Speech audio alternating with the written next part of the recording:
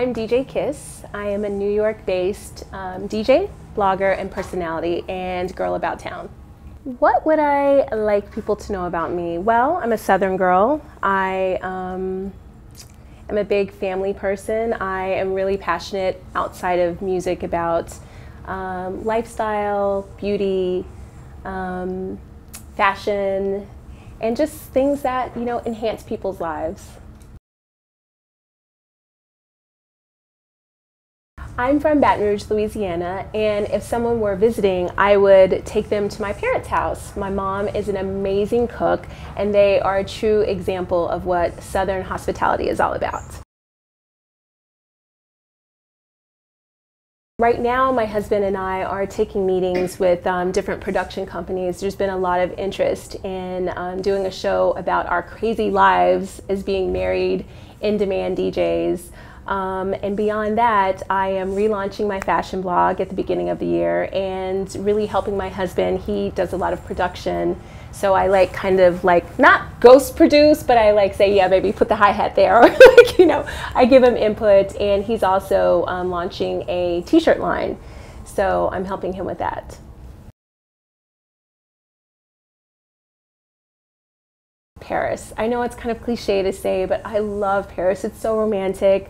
I love going there with my husband and shopping and walking the streets at night. It's just a very picturesque and beautiful place, and I always enjoy every chance that I get to go.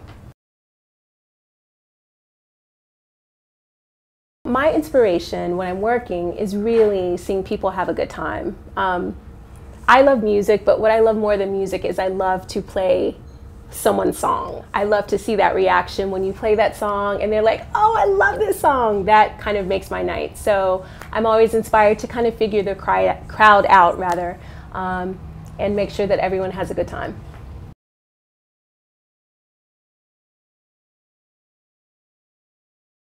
One of my biggest challenges when I started DJing is that there weren't that many girl DJs, and so it took a lot of time to really prove myself within the industry, because you had all of these guys who were music lovers and music connoisseurs, and they were kind of like, what is this girl doing? So I just really dedicated myself to my craft for the first 3 years. That's all I did was DJ. I didn't do anything else. I'm not exaggerating. And then when I got a chance to show and prove, I had already practiced and done the legwork. So people were able to say, oh, wait a minute, hold up, this girl knows what she's doing. So that was a big challenge. It's a little different now because there are lots of girl DJs, but when I started several years ago, it was still kind of a novelty. When I started DJing, I looked up to Beverly Bond. I still look up to her. I mean, she's amazing.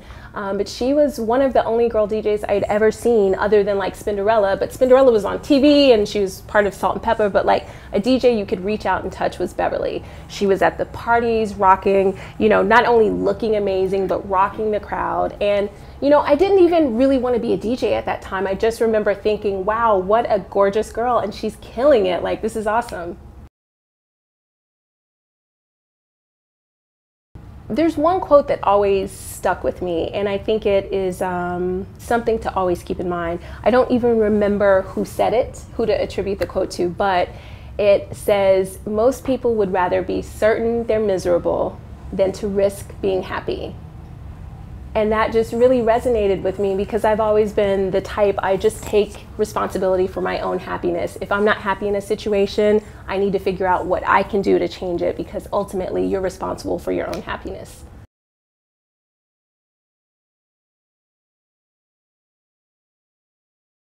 As a female DJ, fashion is really important to me because I'm the performer for the evening. So not only do I need to sound great, I need to look great. Depending on what type of job I'm booked for, I will dress, very differently. If I'm doing a corporate event, obviously, I'm not going to wear a low-cut bustier and short skirt, but if I'm DJing a nightclub, that's actually perfect. If I'm DJing, for instance, my husband and I got to DJ for President Obama a couple of years ago. So, I had to step it up. I knew Michelle would be there looking beautiful. So I wore a really pretty gown. But then, for instance, if I am doing my party that I do with my husband every Wednesday, it's a classic soul kind of funky vibe. So I'll make sure that my dress kind of mirrors that. I'll wear something, you know, a crop top that night, or maybe, you know, I'll wear sneakers because I'm going to dance when I'm not DJing. So it really depends on my night and the type of gig that I'm doing.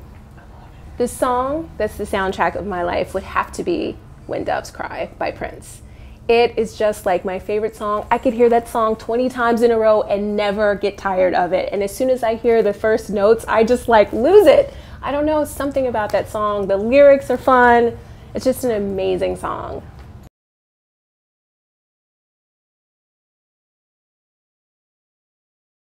If I could have dinner with anyone, I would have dinner with Michelle Obama, our First Lady. She is just the most amazing woman, and she's such a great representation of Black women. And I would love to have dinner with her and just really find out more about how she became the incredible person that she is. Hey guys, I'm DJ Kiss, and you're watching The H List, brought to you by Marriott.